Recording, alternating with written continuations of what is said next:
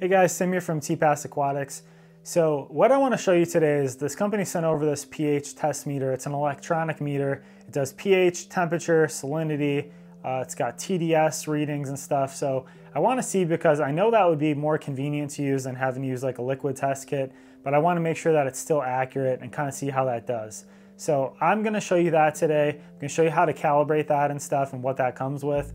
And then I'm also going to then do a test at the end here where I'm going to test using my electronic pH meter and using the liquid pH test from the API Freshwater Master Test Kit on one of my fish tanks, and we'll kind of see which one we think is the best. This comes with, you get these different pH packets here. So you get this buffer powder of pH 4, 9.18, and then 6.86. You kind of use these then to calibrate this and make sure that it's correct on there. And then that should, in theory, give you a nice calibrated device where then it's going to be accurate for taking measurements of whatever you're taking. In my case, I'm going to be using this with fish tanks. So on the main screen here, once you turn this on, you'll see right now it's set for pH and it's got the temperature showing.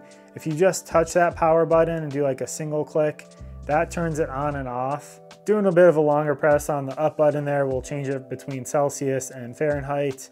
And then for the bottom, you can change it. Here's like the TDS.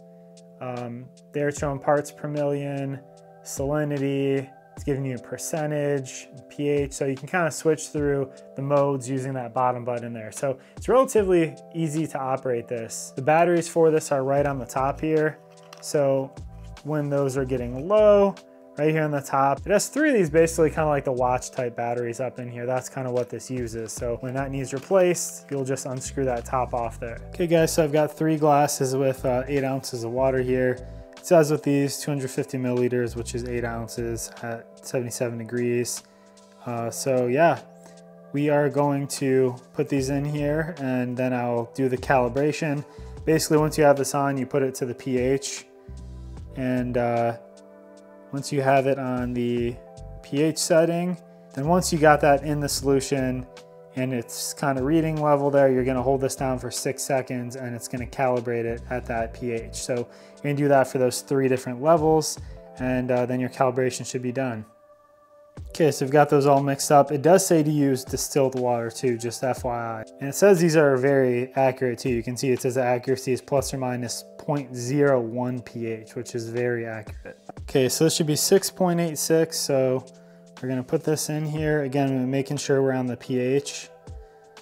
So we said this is 6.86. So we are calibrating the device to this. We're gonna hold this down for 6 seconds. 1, 2, 3, 4, 5, 6, and then we'll let go. There's the calibrate. It's gonna flash 3 times. So we just calibrated it to the 6.86. Okay, so I have this all calibrated now from those jars I just did this in. So last thing I'm gonna do is I'm gonna do one more test. I have an Aquarium pH kit, and that's a liquid test kit. I'm gonna do that and test one of my tanks and make sure that that pH comes out correct or pretty close to this. And then we'll kind of see and go from there then. All right guys, so I got a 5 milliliter sample here from my fish tank. So I'm gonna use my liquid pH test kit to test this, and we'll see what that comes up as. And then I'm gonna use the meter on there and compare. Okay, so I did a high range pH test. So I don't know, maybe 7, 8, 8.0 for this one here. So we will see what the electronic test gives us. All right, so we're gonna turn this on. It's on the pH already. We'll stick the probe in there.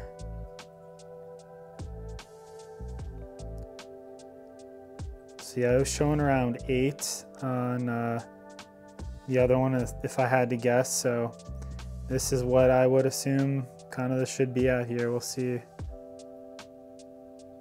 And it gives me the temperature there. It shows that this is 80. So let's see, let's hop over into this tank.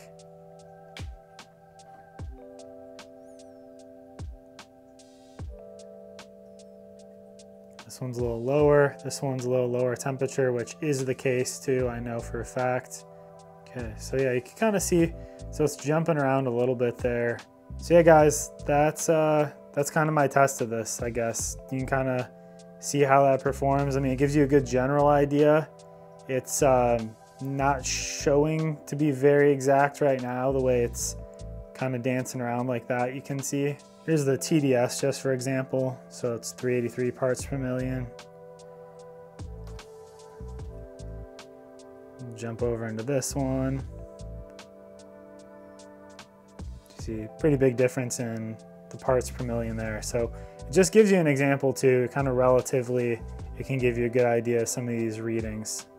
So guys, you kind of saw the performance there with that pH test meter and the electronic kind like that. So it seemed like it was jumping around quite a bit, honestly. It was at like 7.46 and then to like 7.7 or 7.8 almost. So I don't know, that's kind of still quite a big range for pH terms to be jumping around that much. It's a logarithmic scale, so those type of jumps, it's honestly, you know, pretty wide of a range. So guys, I'm gonna put the link for that electronic meter down there in the description. That is an affiliate link, so it helps me out if you purchase through there. I'm also gonna throw down there the API Freshwater Master Test Kit link.